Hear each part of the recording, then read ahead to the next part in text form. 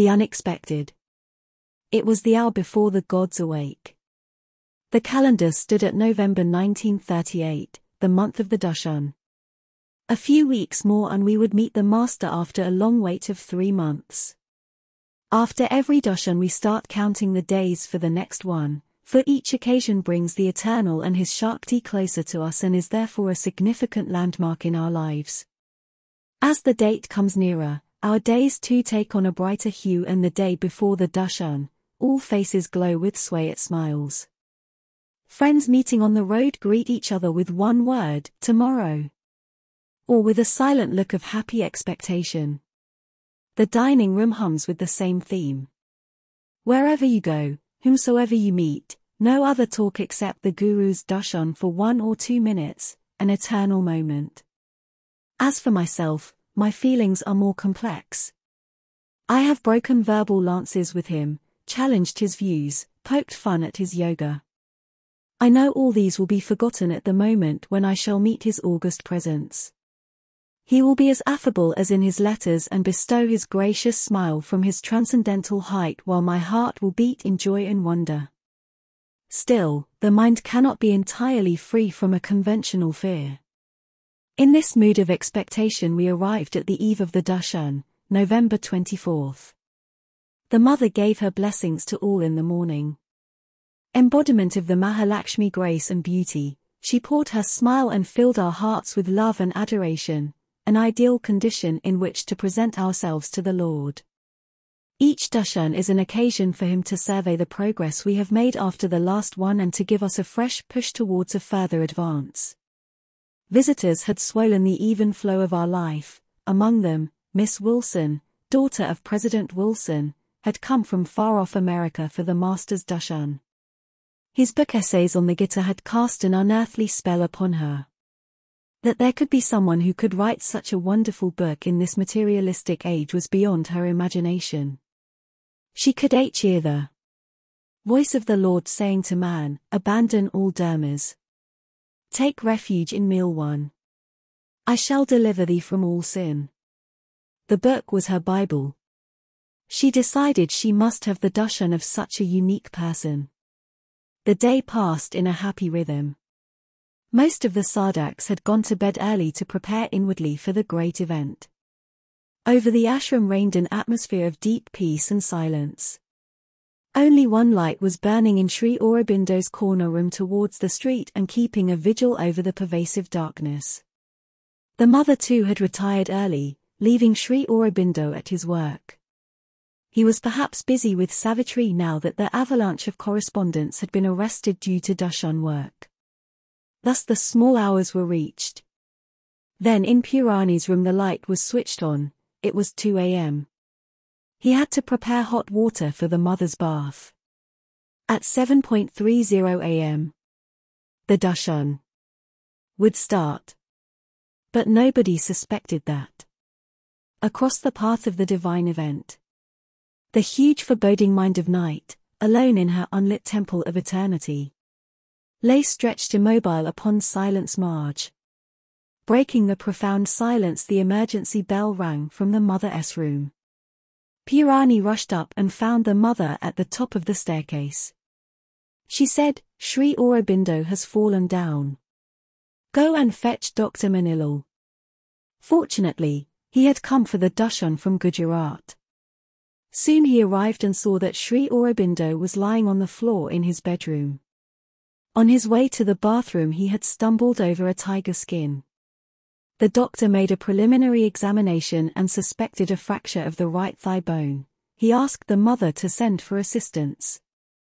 It appears that Sri Aurobindo, while passing from his sitting room to the bathroom, probably revolving some lines of Savitri, fell with his right knee striking the head of a tiger. Perhaps there was jubilation among the adverse forces crying, our enemy has fallen. Sri Aurobindo, however, remained unperturbed and tried to get up.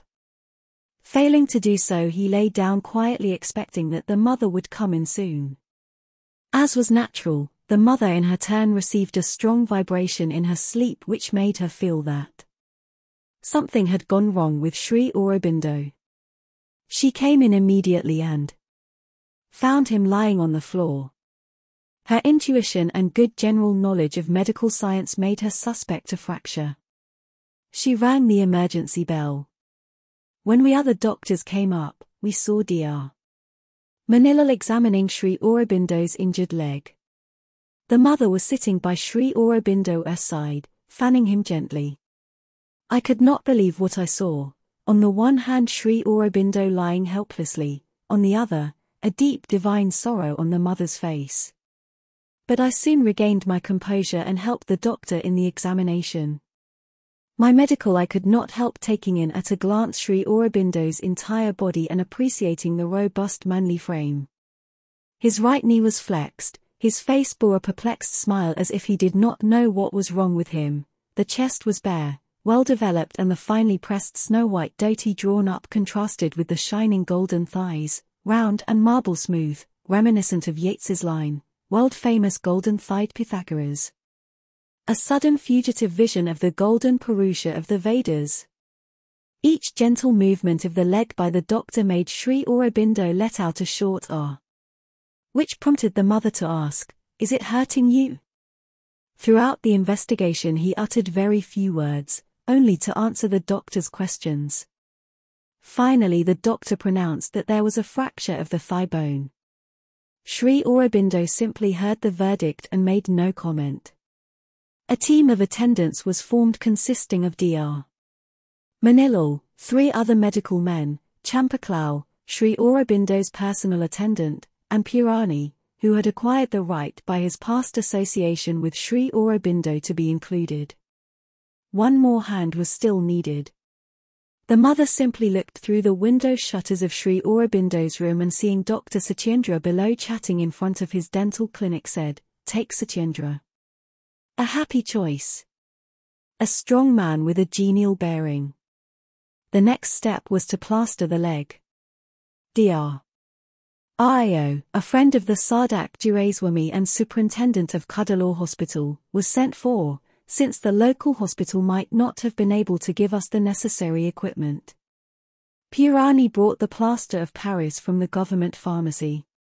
At last the injured leg was put in a cast as a first aid. The next move was to take the Lord to his bed.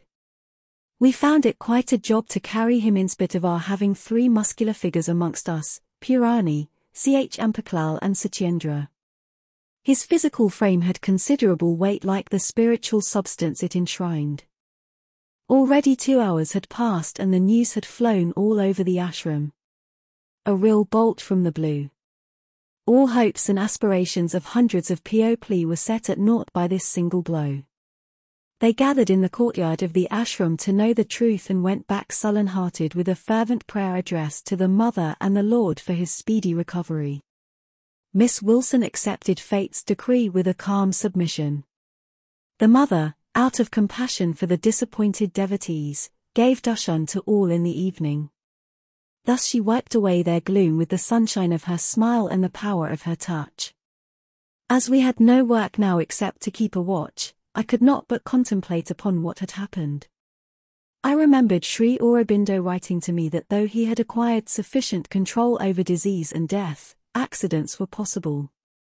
Still, living in entire seclusion, secure from all outward contingencies, and inwardly master of cosmic forces, and yet to meet with such an accident in so unexpected a way, was inconceivable.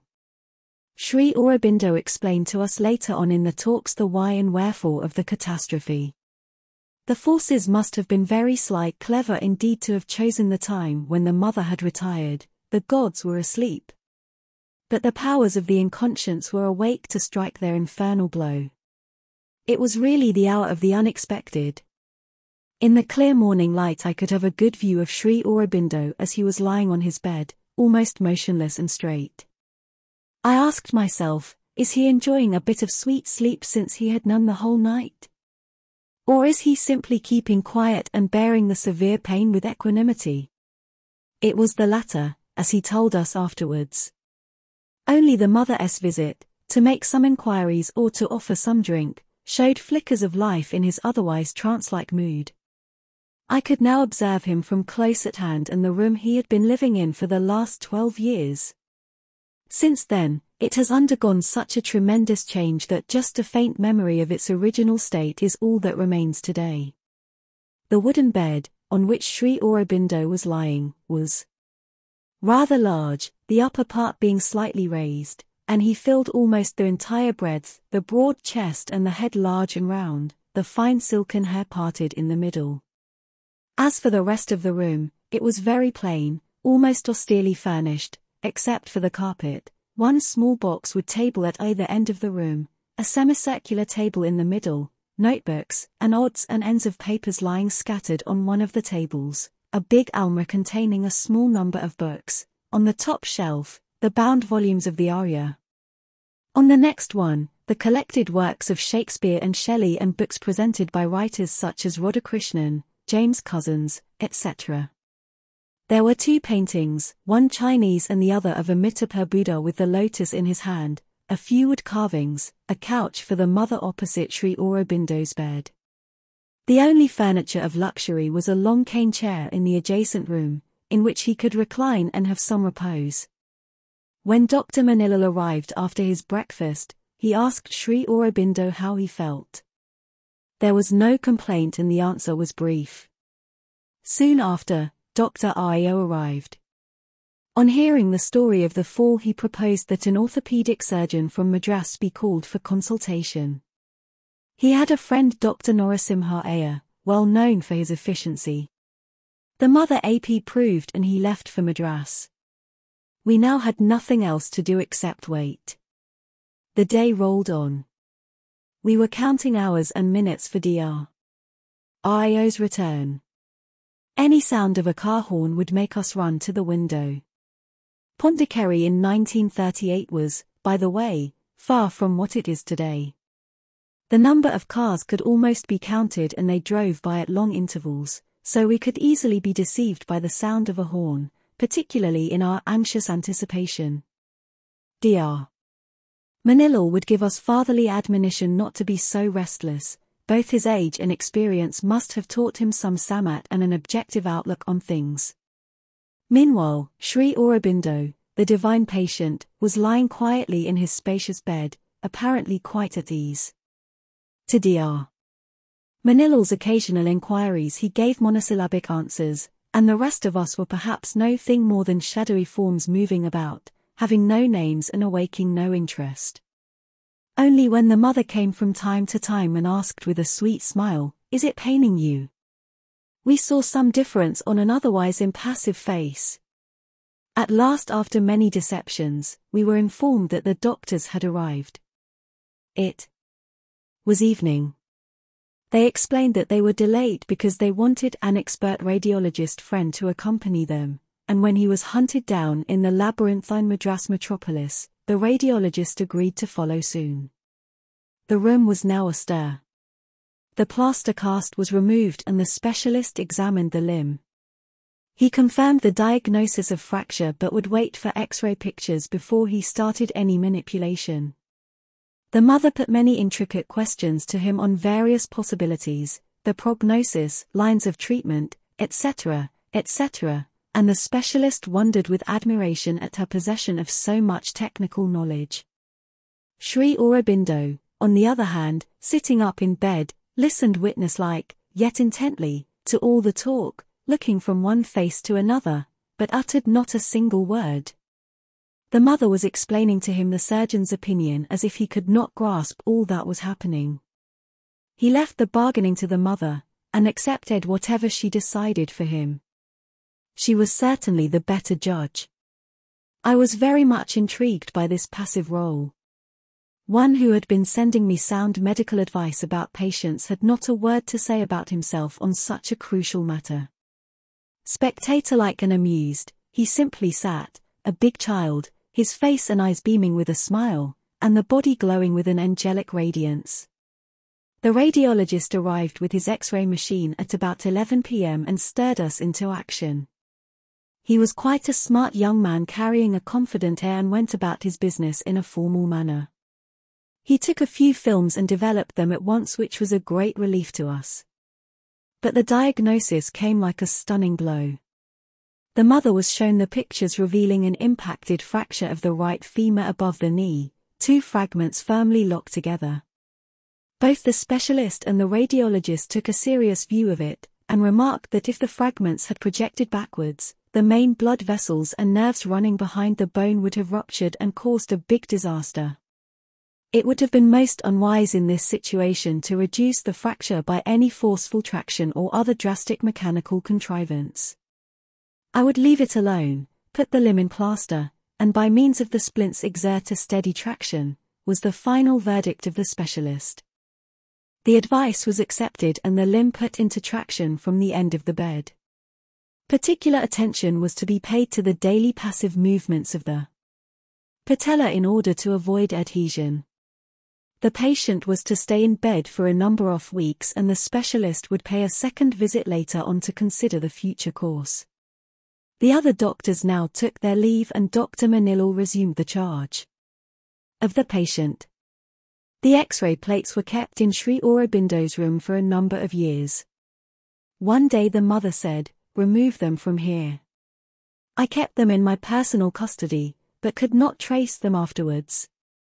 One thing I could not fail to notice was that from the moment of the Fal to the doctor's departure, Sri Aurobindo remained most unusually calm and unperturbed as if nothing had happened to him. No questions about his condition, no anxiety, no complaint of any sort, quiet acceptance of the doctor's direction. It is this submission that made Dr. Rao remark afterwards that Sri Aurobindo was an ideal patient. With the same submission he had accepted Lele's instruction to reject all thoughts. We know however that he was not always submissive in other fields of life. The following day, Dr. Manillal had to face from the mother such an unexpected thundering assault that we felt our hearts would stop with fear and consternation. It was Mahakali's wrath. I have never since seen her in such a fiery mood. Sri Aurobindo was lying quietly, the mother came into the room and, standing by his bed, asked Dr. Manillal what he thought of the fracture. The doctor either purposely gave an evasive reply with some hesitation or did not consider the case serious. The mother exploded, "Don't hide it. We know the truth, then I saw something rare that I shall never forget." The mother prostrated herself on the floor before Sri Aurobindo and, I believe, began to pray to him. From this supplication I could realize the gravity of the situation. Yet, she had shown no trace of it until then. Calm and solemn, Sri Aurobindo heard the silent prayer. Our working hours as attendants were divided according to individual preference. Purani chose the oddest hour of 12 midnight, but most convenient for the rest of us. As for the work, there was, to begin with, very little to do since Sri Aurobindo was to remain flat on his back in bed, without making any movement. Only someone had always to be near at hand in case he needed anything. The attendance by the entire team was required only at particular times, if, for instance, the body needed some adjustment after a long stay in one position. He who had had the mother as the sole companion, and Champaklal as the only attendant, now had to admit others into his sanctum. Circumstances broke down the barriers of solitude and forced upon him a new pattern of life. Little by little the air of unfamiliarity gave way as Sri Aurobindo began to take cognizance of the new situation and the new conditions that were around him. Our awe also diminished gradually. Dr. Manillal was helpful in this matter because he had attended the Maharaja and knew the ways of great men. Here too he combined very well his unobtrusive medical personality and simple devotional fervor. None felt like leaving the presence even for meals, though there was hardly anything to do. There must have been pain and discomfort owing to the unaccustomed posture, but Sri Aurobindo would scarcely disturb anybody and would not call for any assistance. Only once I remember the doctor had to be called at night for some gnawing pain. The days began to take on a more and more rosy tint as the master became more and more communicative. The mother had a wheeled dinner table made for Sri Aurobindo, so he could take his meals sitting up in bed. She would lay the table herself, push it to the bed and serve the meals with her own hands. One day, not knowing the mother's ways, we rushed forward to help her push the table. With a sweet smile she complained to Sri Aurobindo, "Oh, they are taking away my work." Much abashed, quickly we drew back and learnt the lesson that one must not be too forward. At first Sri Aurobindo took 3 meals a day, the morning one being quite light. Champaklal and I used to be present at this time. One day, wishing to give me something, the mother asked me, "Do you like bananas?" I answered promptly, "I don't dislike them, mother." The mother and Sri Aurobindo smiled, but she refrained from giving them to me. That was my first joke with the mother. The morning meal, however, was stopped very soon, since it was too early for his appetite. Here I must mention a minor but interesting episode about tea. It was a well-known fact that Sri Aurobindo was fond of a daily cup of tea. The accident had upset that long-standing habit. Now the question was taken up. Dr. Manilal proposed that Sri Aurobindo should take a cup of Marmite during the day as well as tea. Sri Aurobindo would not take both. I do not remember whether he took Marmite at all, but I distinctly remember that he was taking tea.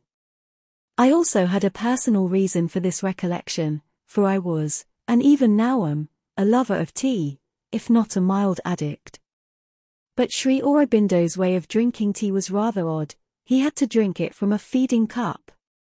Could anyone relish a fine beverage taken out of a feeding cup, I wondered.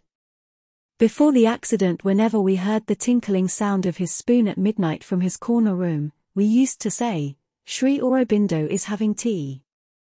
One day he suddenly declared, "I won't take tea any more." Thus a lifelong habit was given up in an instant. This incident recalls another which took place many years earlier. It concerns his early habit of smoking cigars. A cigar was almost always between his lips. Once Devdas Gandhi, son of Mahatma Gandhi, visited him and saw the inevitable cigar. He shot the question, "Why are you attached to smoking?" At once came the retort, "Why are you so attached to non-smoking?" This gives us a hint that Sri Aurobindo smoked, but without any real attachment, and the proof came a few years later when the mother began to take charge of household affairs and smoking was indulged in by all the inmates. She favored non-smoking. Without the slightest hesitation, Sri Aurobindo put aside his cigar.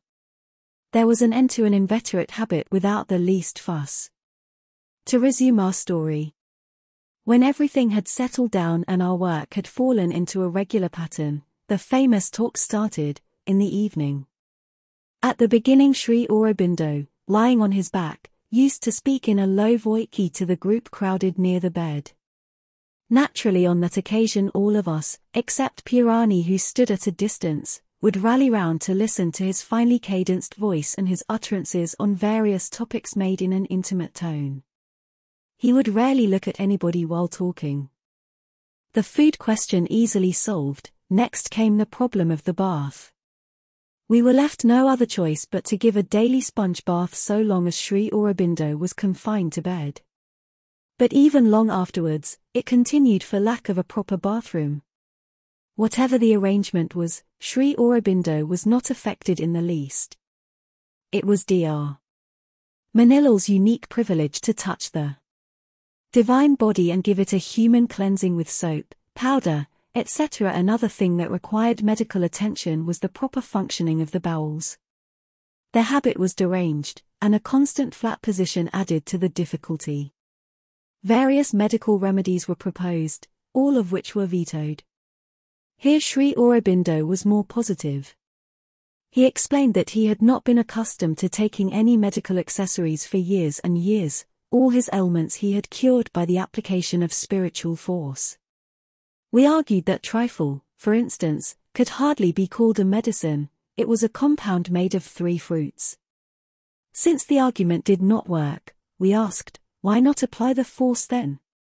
"Well," he replied, "not that I am not doing it, but the body is not accustomed to receive the force in this position." He added with a smile, "It is a tamasic position, and I feel too lazy to apply the force." We all laughed to hear this candid admission. Soon, however, the body did learn to respond, and there was no further trouble on that score. Of course, there were fluctuations, and he used to remark, "It is like the story of helping too much or too little." When we failed to grasp the illusion, he explained it at length. The story goes like this: during the Boer War, two soldiers were running away on horseback.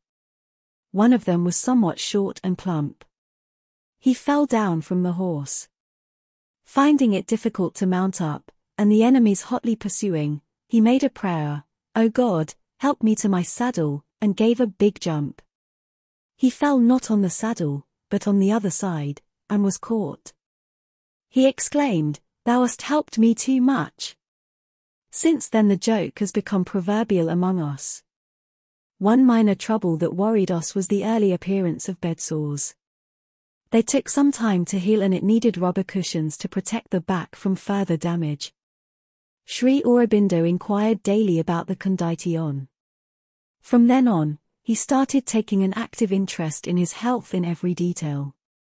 It will be seen from the above account that a personal relation had now grown between the guru and the disciples. The sense of awe and distance had vanished. In this respect, Dr. Manilal must be considered our vanguard. His age, profession, charming childlike nature melted the apparently frosty reserve of the master. The divine has a soft corner for the healers of the body. The much-abused human representative of the divine healer has still a place in the economy of things. Nevertheless, even in his personal relations, Sri Aurobindo never lost his impersonality. Now, as far as I was concerned, I was face to face with a disquieting situation. Dr. Manilal was to depart. He had come on a short leave for the Darshan and had made quite a long stay. He could not further extend his holidays, nor was it necessary, he said. For everything was running well, according to schedule. The critical period had been tided over. We had only to follow the present regime almost blindfold, and there would be no trouble that he could foresee.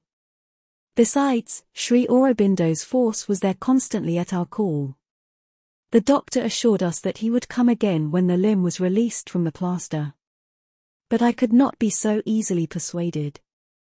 I was most reluctant to take the divine burden on my shoulders, frail as they were, and poor as I was in knowledge, strength and experience. True, things appear simple enough in the presence of a superior authority, but troubles gather as soon as he turns his back, for the adverse forces try to test, as it were, the novice, the uninitiated. So I clung to him like a child and entreated him not to leave me in midstream. The mother also pleaded on my behalf, with the result that he stayed for a few days more. Sri Aurobindo was witnessing the scene silently.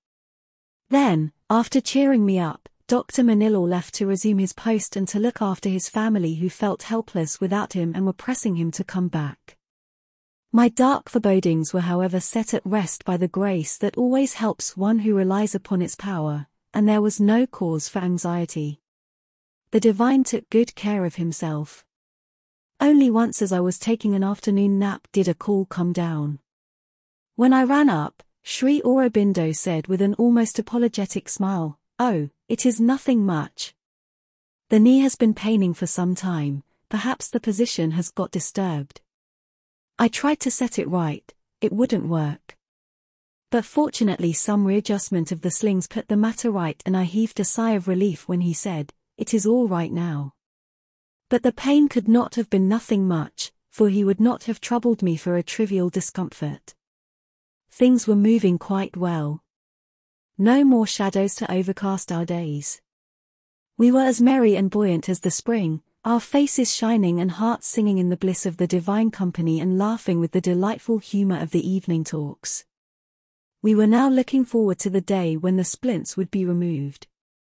People started asking if there was any chance of a darshan in February. They would sorely miss it.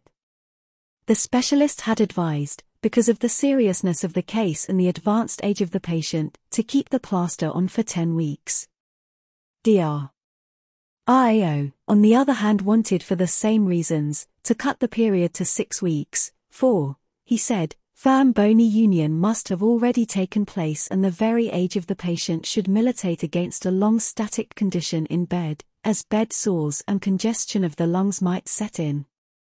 In fact, these had appeared and cleared up. So a comedy ensued on the proverbial difference between doctors. Dr. IO visited us frequently and insisted every time that these splints be removed. It pained him, he said, to see the master being confined unnecessarily for such a long wearisome period, and he said he had raised the matter with the specialist but they agreed to differ. He quoted his own hospital experiences in his favor. Though 10 weeks was too long a period, none of us were willing to take the risk. What risk is there?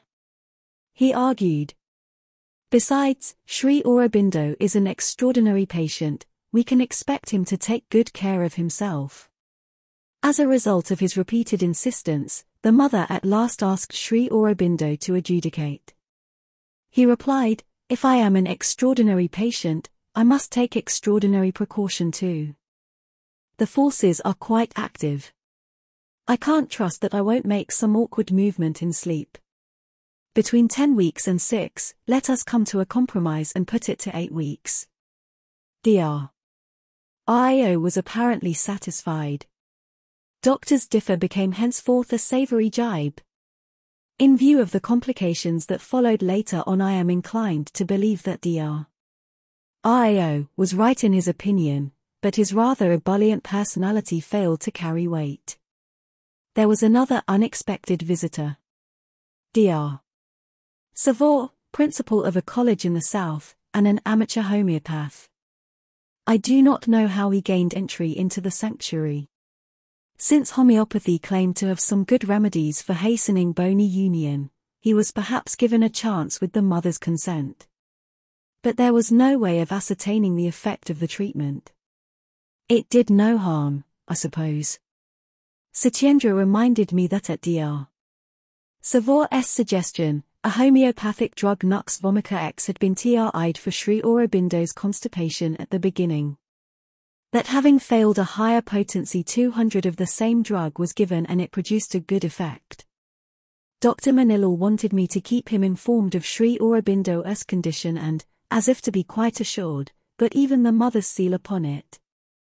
The seal, however, could not affect my habitual indolence, and this was further encouraged, because everything was proceeding in a smooth manner. The mother inquired once, perhaps on Dr. Manilal's complaint about my silence, then she referred my dilatoriness to Sri Aurobindo and I had to write without delay. In addition to my medical work, I had to do some intellectual work as well. Reading aloud the daily newspapers to Sri Aurobindo was one. The Hindu naturally was the paper of choice. His way of reading, which I had to follow, at first amused me, but I realized that most of us also read in a similar way. His remarks were quite enjoyable. He would say, "Read out the prominent headlines." As I read them aloud successively, he would ask, "Yes, what does it say? Let us hear." Or, "That doesn't matter. Anything else?" Thus in 10 or 15 minutes all the news was served out. The editorial had an occasional interest. One other paper that caught his fancy was the Daily Mail for its curly wee cartoon. He kept his interest in it till the end, though he found it getting stale and dry. In the evening, the weekly New Statesman and Nation, sometimes the Manchester Guardian, used to be read by Purani. Later on it came to be my job, but it stopped after a while. It was probably through these media that he maintained his contact with the details of the fast-changing movements in the political and cultural world, whose general aspects he could be inwardly aware of by his universalized yogic consciousness. The recovery. December and January had rolled on smoothly. We were now looking forward to the removal of the splints. Dr. IO on his weekly visits was pressing his case for the removal and was laughed at by all of us till he promised not to raise the issue again, only to break his word the next time. About the first week of February, some disquieting symptoms appeared. There was pain in the knee joint and a mild swelling of the leg. We were very much perturbed by this unexpected intrusion. The specialist, informed about it, replied that such minor complications were not rare in fracture cases and would soon clear up. Now IO got his chance. He argued that the unduly long immobilization had caused the symptoms and urged the removal of the splint. Poor doctor. Nobody listened to his lonely voice. We all clung to the authority of the specialist and waited for his second visit. But Pondicherry to Madras was then no flying motor drive. We had no cars, buses still belonged to the dreamland, and the train service was as slow as it is today. I do not remember exactly when the specialist came and removed the splints, probably in the 3rd or 4th week of February. As soon as it was done, the entire limb from the thigh downwards swelled up, to our deep consternation. The thigh looked frightful, almost double its size. The mother kept an ominous silence, but Sri Aurobindo was as unconcerned as ever. The specialist repeated his view that such complications do set in some cases, so we need not worry. The edema was of no consequence and would gradually subside. He was satisfied that a firm union of the bone had taken place. With proper and careful treatment, massage, compress, gradual walking, etc., the leg would return to its normal size. The mother was not, however, so easily satisfied. She questioned him very closely on the cause of the edema, its pathology, complications and danger, or other possible sequels. When the specialist stated that sometimes movements might dislodge a venous clot and bring about serious complications, the mother caught him at once and asked how then could he recommend massage and passive movements. The doctor was not prepared for such an astute question from a woman and said that the mother was a very intelligent person. We reported this remark to Sri Aurobindo. He simply smiled. All of us were very much depressed by this adverse manifestation, since it would delay his recovery. I was particularly disturbed and worried, for I had not met with such a situation before and had to face it all alone, as a doctor. I needed much strength and faith. So far it was Sri Aurobindo who had been giving me his constant spiritual support in my medical work. Now the divine physician himself was the patient. Whom should I approach for help? Though I did not openly ask him to cure himself using my poor self as the physical instrument, as I did in my other medical cases, still with the conviction that his and the mother's force would be there, I proceeded with the instructions left by the specialist. But I was not free from anxiety. Meanwhile, I wrote to Dr. Manilal about the complication, asking him to come down and bring with him 2 or 3 pairs of crutches from Bombay. Then there was the right foot that drew our attention.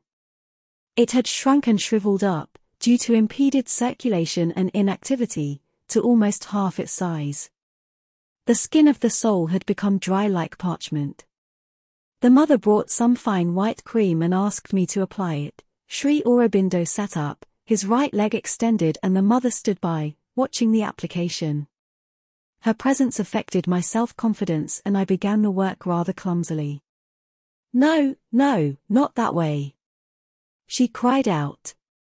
Her protest put me at once onto the correct method. Then she smiled and said, "Yes, that's right." Sri Aurobindo, as usual, was enjoying the scene. The whole layer of skin of the sole, thin, candle white, peeled off like a cast. How small and tender looked the foot. He has written of his inner fight saying, "My gaping wounds are 1001, in his poem A God's Labor." Here was an outer wound added to his physical being. Still, no complaint. War is war. His hair also caused some trouble, for it was in a terribly tangled intrinsicate mess due to its prolonged fixed position and network as complicated as its definition by Dr. Johnson. How to untangle it? I do not know what made us bold enough to tackle that feminine problem instead of placing it in the mother's proper care. We had no idea then that she would be only too glad to do the job, neither did she offer to do it. And Sri Aurobindo, of course, kept quiet. It is we who must ask, must open. It took us about an hour's desperate and delicate handling to disentangle that conglomerate. Skein like Lord Shiva's matted locks and bring all into a decent order. Sri Aurobindo accepted this torture with his usual submission. At the end of the perpetration, he simply asked, "Have you left some hair?" We laughed. True, this was meant as a joke, but he was not indifferent to physical grace and beauty. Later on, when the mother took up his toilet and attended to his hair, after each combing, tufts of the precious glossy hair were loosened off, and enriched Champaklal's treasury. Sri Aurobindo, on being informed of this loss, did something to stop the falling. Until the end the hair retained its glistening abundance. When Dr. Manilal arrived, I breathed a sigh of relief. He was not very happy to see the new development, but hoped that everything would be all right. He was confronted with 3 problems: the swelling, educating the patient to walk, and the bending of the knee, all of which he dealt with in his characteristic efficient manner. The swelling, according to him, would subside in due course. Gentle massage and hot and cold compress continued, followed later by hot douche. We used to note its diminution week by week. But it took some months to disappear completely. The bending of the knee would also take some time in view of the adhesion of the patella to the underlying tissues, in spite of passive movements. The re-education in walking seemed to be rather a straightforward job, though it was the most awkward and difficult one, for Sri Aurobindo had to walk with crutches. All that was needed was a patient and persistent effort. For Sri Aurobindo's nature, unaccustomed to physical or mechanical contrivances, and the narrow space in the room made the venture somewhat risky. The first day he got up to use the crutches was a memorable one for us. In the presence of the mother we made him stand up, handed him the crutches and showed him how to use them. He fumbled and remarked, "Yes, it is easy to say." 2 or 3 different pairs were tried out, but as he could not handle them properly, the mother proposed that he had better walk leaning on 2 persons, one on either side. It was certainly a bright suggestion, for Sri Aurobindo walking on crutches would have reminded us of his own phrase about Hephaestus' lame omnipotent motion. An insult to his shining majestic figure. Purani and Satyendra were selected by Dr. Manilal as his human supports, much less incongruous than the ungainly wooden instruments. That was how the re-education started. The paradox of the divine seeking frail human aid gave food to my sense of humor. However, both men proved unequal in stature. The mother made Champaklal replace Satyendra on the left side. Now the arrangement was just and perfect, and Champaklal had his aspiration fulfilled. His was the last support Sri Aurobindo was to give up. For, as his steps gained in strength and firmness, he used a stick in the right hand, and Champaklal on the left. Finally he too was dropped. As soon as it came to be known that the master was using a walking stick, several were presented to him, and there was one even of teawood from Assam. Thus every day after the noon and night meals the mother would come to his room and present the stick, and he would walk about for half an hour in her presence. While waiting for the mother's arrival, he would practice various bending exercises for the knee which had been improvised by Dr. Manilal. He did them sitting on the edge of the bed. He actively obeyed whatever was demanded of him. One of the exercises was hanging of the leg, which later became a common joke amongst us. It was not an unreasonable fear that the slightest inattention in walking on his part might upset his balance and cause a fall. He had to walk with his head bent, looking at the ground, and had to be very careful, particularly at turnings, by checking his speed. We were posted at these turnings to prevent any possibility of a mishap. His steps were now not like those of Zeus on Mount Olympus. They had naturally lost that resounding force we were accustomed to hear, when he used to pace up and down above, during our meditation in the hall below. He told us that it was during those walks that he used to bring down the highest force. As the walking progressed with of his former strength, we expected a return to his godlike steps. The days were getting hotter and he used to perspire profusely. there was no ceiling fan. We started fanning him as he walked, but what were two small hand fans, the wing wafts of tiny birds in the sultry heat of the closed room. Sri Aurobindo did not seem to be concerned at all, though we were. Purani hit upon a brilliant idea. He came up with a huge palm leaf fan festooned with a red cloth border, as used for the temple deities. The mother smiled approvingly. Stationed near the door, he began fanning with all the vigor of his bare muscular arms, and a miniature storm would sweep by. We enjoyed the grand sight. It was so becoming to his giant's nature. He handled it very well. Once for some days he could not come up, and the fan lay idle, like the mythical bow in the cave. With much trepidation I took it up, a pygmy to the giant, but seeing no question on the mother's face, I set to work. The performance was not bad. I felt rather proud, but alas, pride had its quick fall. By same faux pas, or should I say force main, one day I struck Sri Aurobindo's back with the fan, as he was just turning my corner. He immediately looked around with an indulgent smile, and the mother smiled graciously to lift me up from the crushing shame. But fortunately for the guru and the disciple, it was not repeated. Afterwards both Chhampakal and Mulshankar used the fan with a greater skill. When at the end of the walk he would stand in the middle of the room with the stick in his right hand, his upright figure with the flowing beard on his broad bare chest, his two plaits of silken hair in front, and a faraway look in his calm wide-open eyes, he would kindle a soft glow of love and adoration in our hearts. The mother would then take the stick from him. After an exchange of sweet smiles between them, she would go away. Champakal would then step in and wipe away the dripping perspiration. Then he would sit in the chair and sponging of the divine body would begin.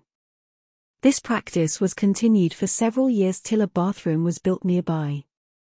Our complaint about this crude mode of cleansing was received with a disarming serenity. Neither one arrangement nor another made the slightest difference to his composure. He did not seem to be living in the body at all, or he left it completely into the mother's care. Along with the sponging the talks would start, Purani from behind, I from the front, Dr. Manilal sitting on one side and Satyendra standing on the other. We all took part in the talk and worked at the same time. And Sri Aurobindo, perhaps melting by the touch of hot water, would release his silence into a many-hued speech. Sometimes Purani hurled a question from behind, Satyendra took it up, then I answered, and so the question went round with Sri Aurobindo sitting at the center, listening quietly, answering, or to our delight, springing a surprise by a sudden joke. At times he sat still, leaning against the chair with two fingers of his right hand on his lips, as if musing on something. After a while he would relax and the talk would follow. Once, in the midst of our engrossed talk, there was a mild tap at the door. Sri Aurobindo looked at us, and we wondered who could be violating the privacy.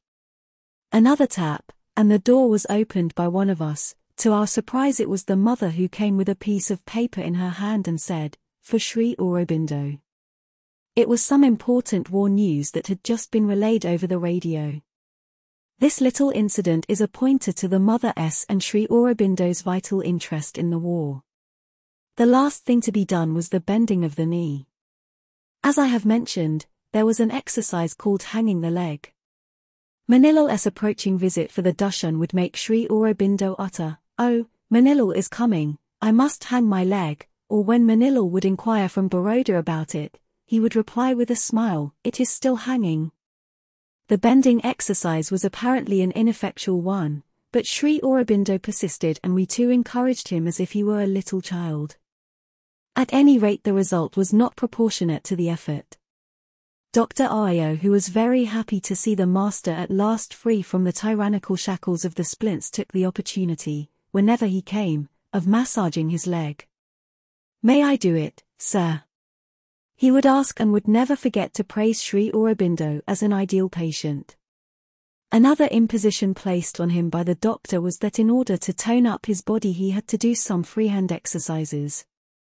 Every morning while still in bed, he would, without fail, practiced them vigorously, the flexion and extension of his arms and the raising and lowering of H's legs. Sometimes the arms overcome by sleep would sink into feeble, mechanical movements and then would wake up with a start to resume their duty. The summer heat or an uncomfortable position in bed could not persuade him to break the rule. When I entered the room for my morning work, this assiduous application would greet my eyes. His leg would rise and fall like a hammer, and I could not contain my feeling of amusement and admiration at this hard-to-pleasure to achieve the supramental perfection of the body. Perhaps this semi-blasphemy has come upon me like a boomerang, now making me undergo physical tapasya even at this age. It cannot be denied, anyway, that Sri Aurobindo was not meant for such hard and rough gymnastics. There are some things which cannot be conceived of, for instance Tagore or Dilip courting jail. During the non-cooperation movement, Manilal's prescription did some good all the same, for the soft and mellow frame got a firm nervous tone and the muscles developed fine contours, to his great satisfaction. Perfection is the supramental keyword. Any imperfection, however slight, was foreign to Sri Aurobindo's nature. I give a minor example. One day, while talking about snoring, one of us was tactless enough to tell him that he too had the habit. It must have been an awkward side effect of the accident due to a malposition of the body. But it came to him as a great surprise.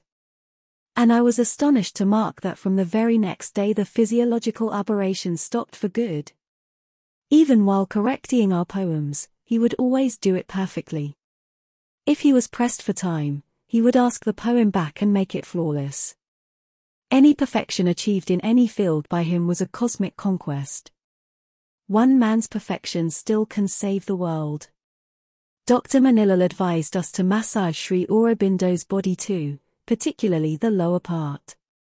Early morning was thought by common consent to be the most suitable time for it. 3 of us would massage him part by part, as he lay in bed, and we would go on talking at the same time. To some of our queries he would often answer perhaps, perhaps. Much amused, we asked him one day, why don't you say yes or no, instead of this uncertain perhaps? Because, he replied, the supermind alone has the certainty. We all laughed. Thus we were merrily massaging him and chatting away without ever considering his comfort or discomfort. After quite a few days' torture at our hands he asked me one day most gently, is the massage really necessary? You see, this is the only time when I have some sleep. I replied somewhat guiltily, we shall stop it, it is not necessary. He could have easily dropped it earlier, but the doctor had to be obeyed. Thanks to all these arduous and assiduous exercises, the limb gained in solid strength, and the body its requisite tone. He began now to read the daily papers himself. One day as I was passing a rapid glance over the morning paper, assuming that he was not yet ready, he inquired, the paper hasn't come. I promptly handed it over to him. Have you digested the news? He asked. I smiled abashed. Quiet casual humor, characteristic of Sri Aurobindo. We reached the month of April. Sri Aurobindo's rapid progress became widely known and people began to clamor for a darshan. They had already missed 2 of them, and for the next one in August it would be too painfully long to wait. The mother also began to plead on behalf of the bhaktas, though not much pleading was needed. For we know that when the mother's heart had melted, the father's would not take long to do so. Besides, the mother probably wanted Sri Aurobindo to take up his regular activities as soon as possible. Even for him she would not make any exception. Her dynamic nature cannot brook too long an ease. April 24th was then fixed for the darshan, as it was the day of the mother's final arrival in Pondicherry. Thenceforth the April darshan became a permanent feature. The date well suited the professors and students, since it fell within the span of the summer holidays. But the darshan time had to be changed from the morning to the afternoon, and it would be a darshan in the true sense of the word. For the devotees would simply come and stand for a brief while before the mother and the master, have their darshan and quietly leave. Sri Aurobindo Ters Ely remarked, "No more of that long 7-hour darshan." Formerly the darshan was observed with a great ceremonial pomp. Starting at about 7:30 am, it ran with one breathing interval, up to 3 p.m. The devotees offered their garlands and flowers, did 2, even 3 or 4 pranams to the mother and the master, who remained glued to one place throughout the ordeal, and endured another martyrdom under this excessive display of bhakti, even as Raman Maharshi suffered from the plague of prasads.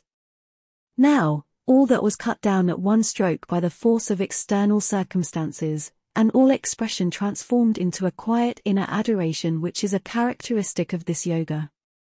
Sri Aurobindo's accident made the ceremonial darshan a thing of past history.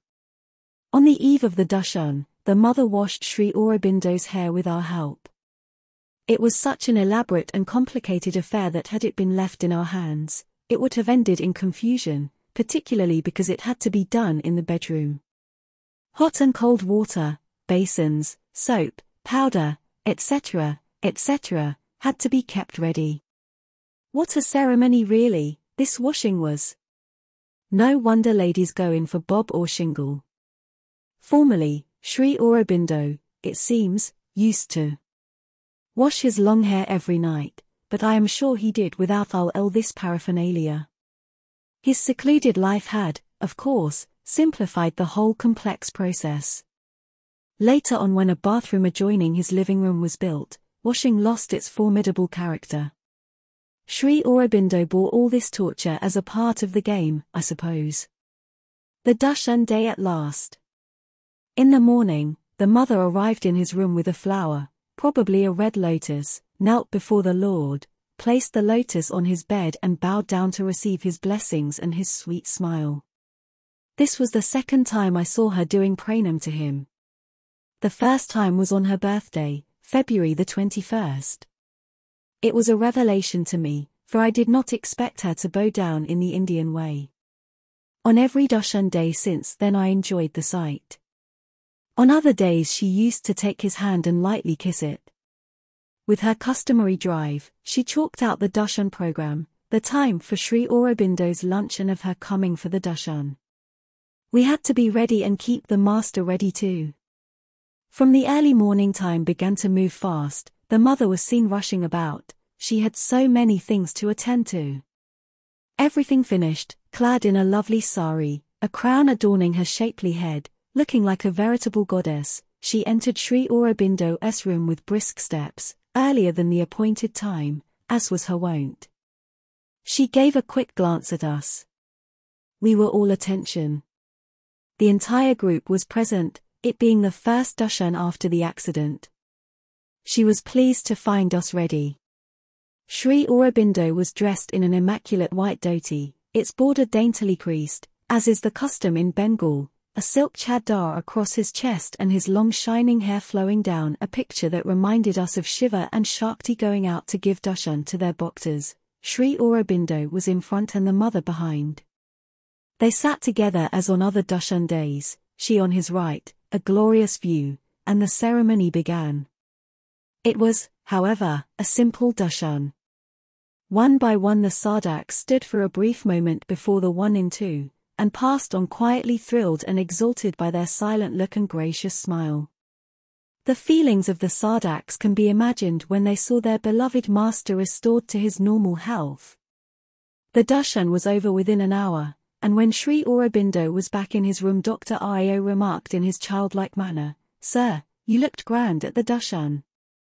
Sri Aurobindo smiled and we retorted, "Just to tease him, at other times he doesn't." Io, nonplussed, replied, No, I did not mean that." Truly, Io had expressed the sentiments of hundreds of devotees who had a glimpse of him during the darshan. What a grandeur and majesty in his simple silent pose! What a power, as if he held the whole world in the palm of his hand! If ever a human being could attain the stature of a god, he was there for all to see and be blessed by. Many have had a deep change after just one touch of his godlike magnificence. A touch can alter the fixed front of fate. Many had visions and boons they had long been seeking for, and for the Sardaks each darshan was a step to a further milestone towards the eternal. Sri Aurobindo had said, "Darshans are periods of great descents." It was not for nothing that Hitler chose the 15th of August for his royal ascension in Buckingham Palace and got the first heavy blow. Nor was it for nothing that India gained her independence on that immortal day. Now that Sri Aurobindo was physically all right, the mother must find some work for him too. Most opportunely came a demand from the Arya Publishing House, Calcutta, for a book from Sri Aurobindo, preferably the Life Divine. The work had appeared long ago in the Arya and it could now be published in book form. The mother caught hold of the idea and asked for his approval.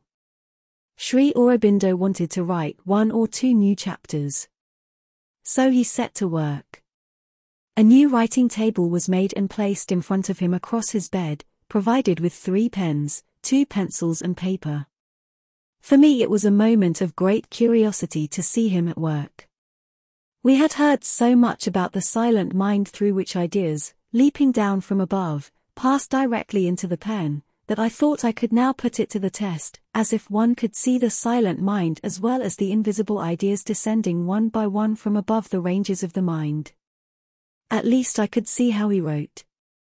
Was it at all like us, human beings, scrapping, stopping, thinking?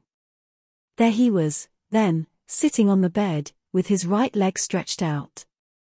I was watching his movements from behind the bed. No sooner had he begun than followed line after line as if everything was chalked out in the mind, or as he used to say, a tap was turned on and a stream poured down. Absorbed in perfect poise, gazing now and then in front, wiping the perspiration off the hands, for he perspired profusely, he would go on for about 2 hours. The mother would drop in with a glass of coconut water. Sometimes she had to wait for quite a while before he was aware of her presence. Then exclaiming "Ah," he took the glass from the loving hand, drank it slowly, and then plunged back into his work.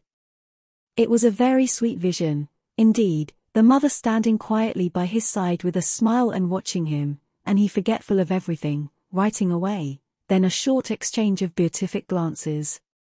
At the end of the writing, the place where he sat he would be completely drenched, there was so much perspiration in the summer months.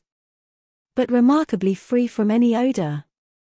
We used to wipe his body and change the bed sheets. But what shocked me most was when finishing the first chapter, he asked us to tear it and throw it into the waste paper basket. It needed rewriting. I was very much tempted to keep it intact, but that would be a violation of his order. Champaklal told me that he kept some of the torn pieces as a souvenir. I noticed what a fine calligraphy it was with hardly a scratch, almost without a scar or wound. Not at all like his correspondent's handwriting which he himself could not decipher sometimes. We have cut many jokes with him about his handwriting. Once I wrote, "Sir, will you take the trouble to mark those portions of your letter that can be shown to others?" He replied, "Good Lord, sir, I can't do that. You forget that I will have to try to read my own hieroglyphs. I have no time for such an exercise. I leave it for others." I do not know if all great men write in this spotless and spontaneous manner. It seems he wrote all his 7 volumes of the Arya directly on the typewriter. How I wished I could one day write at this aeroplanic speed, to use Sri Aurobindo's own expression. However, the writing of Savitri was quite a different story.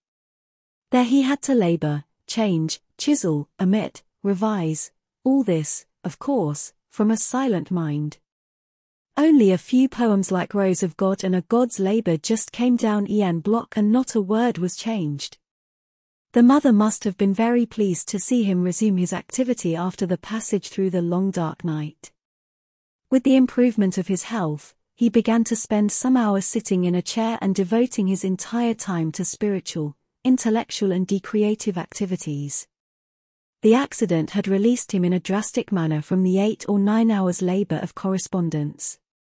He could now take up the revision of all his major works, one after another. The first to see the light of day was the first volume of his magnum opus, The Life Divine. It was the end of 1939, the year of World War II. The publication of the aria of which the divine life was the basic theme, started in 1914, the year of World War I. Can we call these mere coincidences?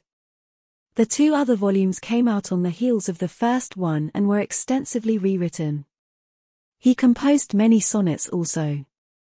We used to see his pen indefatigably writing away page after page. We could not know what was being written, because, except for the sonnets, he passed everything to the mother. She received it as a gift from God and sent it on to Prithvi Singh for typing. Though his eyesight was bad, his typing was so neat and clean, done with such minute care, that Sri Aurobindo was very pleased with his work. So long as Sri Aurobindo could use his own eyes, we had no direct means of knowing what he was about. Of course, we could sometimes overhear or he would himself tell us about the topics, how far he had come, if something new he had added, etc.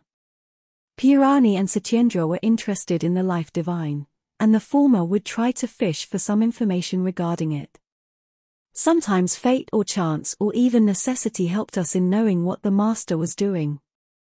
Srinivasa Linga sent his manuscript of Sri Aurobindo's life for his perusal. Sri Aurobindo began to add to it a substantial portion about his political life of which none had any authentic knowledge. He was in the habit of using a small pad called block manufactured in France and meant for writing short letters or notes. But as he used it for the former purpose, many sheets were needed. He tore them out of the block and tried to pin them together, but because of their bulk, he failed to do it. Neither would he call for our assistance, he would go on fumbling. We would enjoy the scene from a distance till Champaklal, unable to restrain himself, would rush up and take the awkward business away from him. Thenceforth, recognizing his limitations, perhaps, he waited for Champaklal to do the job. Nalini, who knew Sri Aurobindo's ways from his early days, instructed us not to leave all these slight material vexations to him. But how to spare him unless he himself called, was the point. One had to be bold and open.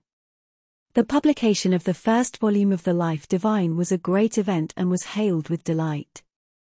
From all lips was heard a jubilant chanting, "The Life Divine is out, the Life Divine is out." Dara I composed some light verses to celebrate the event. Sri Aurobindo, informed about it, asked, "What sort of a poem?" "Life Divine. Full of wine." Purani answered, "Yes, you have caught it. It goes, Life Divine. Mother's wine. The book is out, let us shout." There was a rush to buy the book and get Sri Aurobindo's autograph in the bargain. For a divine policy was announced, whose brainwave it was, I do not know, that all buyers would be favored with the autograph of the master. Volume after volume began to pour in with the names of the buyers appended to them. The names were sometimes quite long, such as Purushottamdas Thakurdas Chintamani Potil, and he would ask, "Am I to write all that?" And there were fanciful spellings to boot. Dates as well. At times the names of the husband and his wife together. If sometimes a name struck his fancy he would ask, "Who the devil is he?" Or "Who is this Lord Shiva?" Or we would ourselves say that he was so and so. Many were the bhaktas who could not understand a word of the book but bought it for the sake of his blessings. For us sadhaks who could not afford to buy it, the book was given free on our birthday, with the autograph added to it.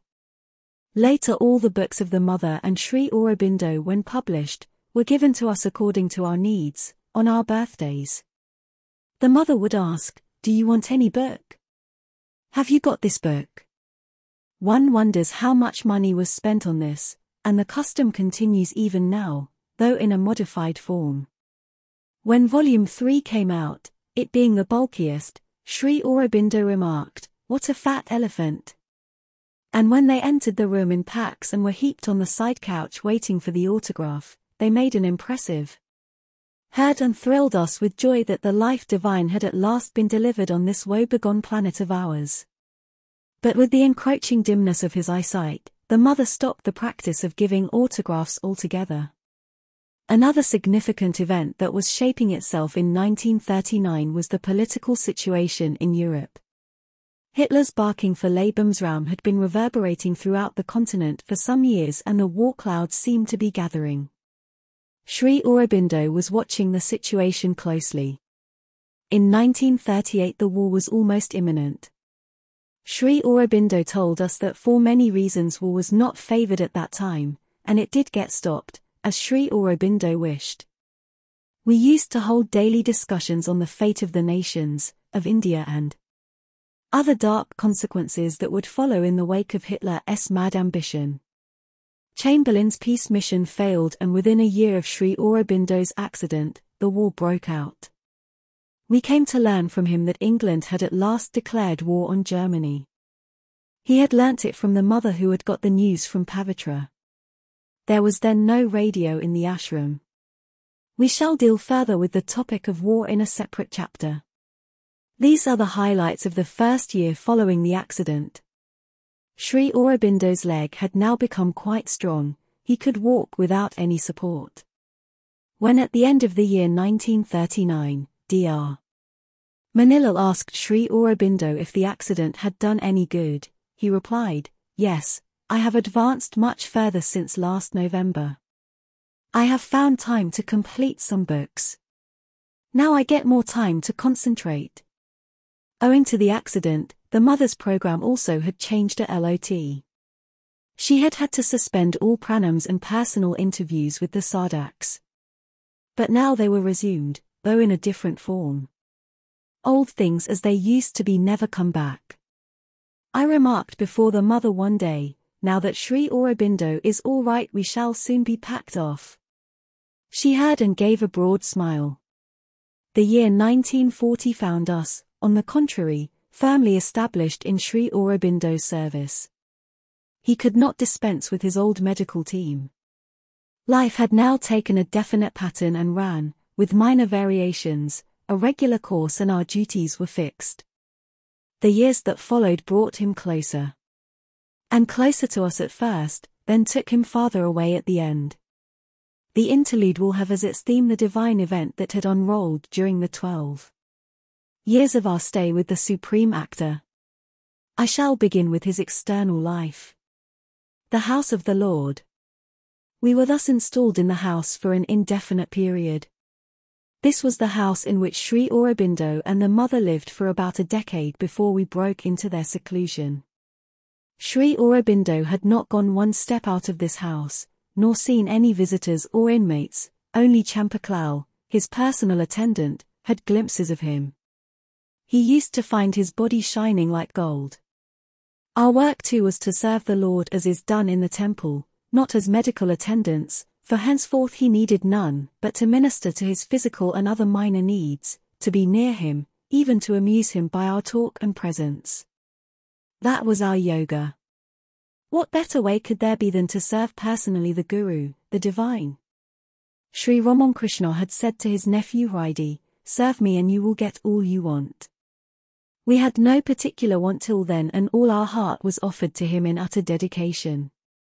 It is gratifying for us to remember that Sri Aurobindo had said in Tea beginning that he was happy to have such a team to serve him. Service was our life, and the hours passed with a moon-imprinted sail. Sri Aurobindo did not require, in fact, so many hands, since he had almost recovered the use of his own limbs, but it was not Sri Aurobindo's or the mother's way to dispense with someone, even something, as soon as their need of him was over. Their grace would always be with him. How did we serve him? The best way to give a clear idea about it would be to present a picture of Sri Aurobindo's daily life, now that it had fallen into a definite pattern and woven our activities into it. However, I fear that in depicting his external life, some misconception may be created in the minds of the readers about his real self. Since man is usually led by surface appearance and expressions, we are likely to be taken up by his outward gestures or words and have not the least idea of the vast consciousness from which these movements flowed. For instance, when he talked to us as a friend, could we ever have imagined that he was the divine talking to us as divine beings? When he saw Dr. Manilal, could Manilal have perceived that it was no longer Dr. Manilal but the divine living in the divine that he saw? How could we guess that living confined within the body and the small room, he saw Paris, Tokyo and New York? He could say, my soul unhorizoned widens to measureless sight. Referring to a certain context, I once told him, I am satisfied with you as Sri Aurobindo pure and simple. He replied, no objection, I only suggested that I don't know who this Sri Aurobindo pure and simple is. If you do, I congratulate you. Far be it from me to read his inner consciousness from his outer activities. Once I asked him to tell me the names of those who were enjoying the Brahmic consciousness so that I could have a practical knowledge of it. He replied, how can you have a practical knowledge of it by knowing who is it? You might just as well expect to have a practical knowledge of high mathematics by knowing that Einstein is a great mathematician. His written works leave us in no doubt about the heights of consciousness to which he soared, the depths he has explored and his constant status of consciousness. But how they would affect his daily human activities is a question of perennial interest. Did not Arjuna pose that question to Sri Krishna? The activities themselves may not shed any light on his inner divinity, especially to a superficial gaze. Still, the truly great touch everything they do and say with a sense of greatness. Hence, my attempt to make a selective sketch of Sri Aurobindo's outer life for the world eye to have a glimpse of the riddle that he was throughout his earthly existence. Many fantastic tales were abroad about his outer life, gaining ground and credit because of his living in seclusion. Some people believed that he neither ate nor slept, but remained absorbed in samadhi. Others had heard that he could keep his body suspended in the air. Some there were who, like Arjuna, wanted genuinely to know how he spoke, how he sat and walked. The mother had, at one time, discouraged us from dwelling upon these external aspects for fear that people's minds would be deflected from the reality. After all, it is not what a man appears to be which is most important. And we can affirm that all Sri Aurobindo's actions welled from the divine consciousness that he embodied, they were yukta karma. But how to demonstrate this? By having a practical knowledge of his day-to-day activity. Well, he who sees, sees. Let us then begin from the very break of day. The sun's rays came in by the eastern window. He was awake and the exercises started in bed, prescribed by Manilal. By 6:30 a.m. he sat up to receive the mother who on her way to the balcony darshan visited him to have his darshan. Sri Aurobindo gave us definite instructions to wake him up before the mother's arrival. On the other hand, the mother wanted us not to disturb his sleep. So at times we found ourselves in a quandary. Champaklal's devotional nature would not interrupt his sweet nap after the exercises, while I, when alone, would try by all sorts of devices to wake him up. Sometimes he himself would wake up only to learn that the mother had come and gone. Then she would come back after the darshan and begin her day with his blessings, just as we did after her darshan. This was followed by his reading the Hindu. Between 9 o'clock a.m. and 10 o'clock a.m. the mother came to comb his hair, apply a lotion and plait it. Most often she finished some business during this period. When a sadhak translated the mother's prayers and meditations into English and wanted her approval, she had it read out before Sri Aurobindo and both of them made the necessary changes. She sometimes talked of private matters, and when her voice sank low, we took the hint and withdrew discreetly. She believed more in subtle methods than in open expressions. The gesture, the look, the smile, the fugitive glance, the silence, 1,000 are her ways of communication to the soul. After the mother had left, there started the routine of washing the face and mouth. Here a small detail calls for mention by its unusualness. When he had finished using neem paste for his teeth and the mouthwash, vadimekam, he massaged his gums with a little bit of oriental balm.